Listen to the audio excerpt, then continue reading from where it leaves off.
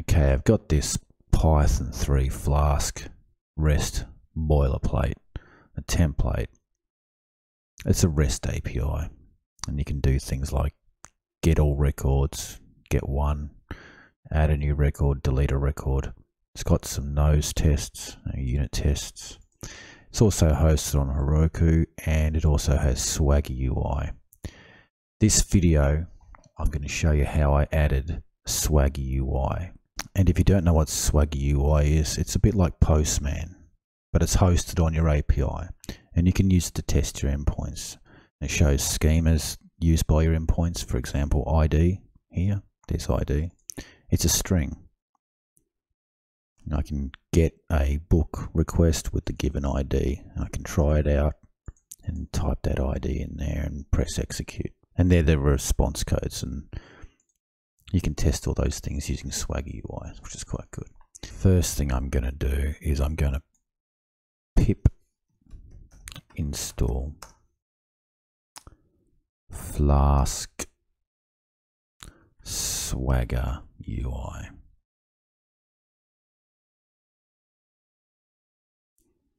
Excellent. Okay, so the version I got was 3.20.9. Next, I'm going to add that to my requirements.txt. There we go, that's done. You'll need that if you use requirements.txt. Next thing, I'm going to open up my main app.py. And I'm going to import Flask swagger.ui. Well, from Flask swagger.ui, import get swagger.ui blueprint. Next one, I'm going to add a static path. Now this static path is where I'll host my swagger.json, which describes my API. So there we go. Let's create a new static path. You may already have this, but I didn't, so I need to do that. And inside my static, I'm going to create a new file called swagger.json. Excellent. So here we go. I also need to add some Swagger blueprint specific code. So this will be the URL of my swagger.ui.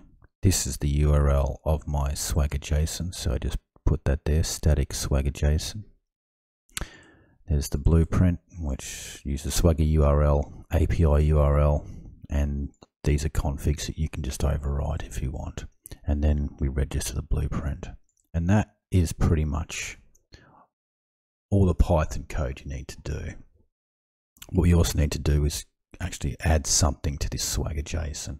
Just going to do this very quickly. The code will be there. It's on GitHub, and you can read each of these elements to make a bit more sense of them, but they're pretty self-explanatory. Okay, so I'm just going to keep it simple first, just add something basic.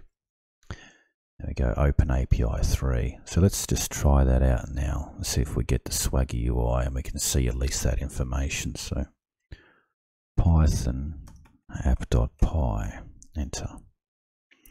Rightio, there's our URL. Okay, so I've opened the browser and I'm now at the root of my API. So let's just type in request. I think there's some data. Let's try Swagger now. Enter. There we go. That's the beginnings of the Swagger UI. And that's the information there that you see on that page. Let's add some more information. I'm going to add next my schemas. And I'm just going to put them here. Okay, so just added the components, schemas, ID, UUID type string. There's a book request post body and a book request. Let's save that. Refresh or force refresh the Swagger UI. And now we can see the schemas being described down here. And that is basically this information here. Next, I'm going to add servers. There we go. Servers It's just, there's nothing special about that. Tags. It's my main tag, book request. Let's see what that looks like. Force refresh. Servers, and that's the tag. Now next, to describe the paths. The first path I'm going to describe is just get, and that's get all fresh. There we go. There's our first get. Let's try it out. Execute. And there's the response. There's the data. Excellent. I'll quickly do the rest, and you can read these in your own time.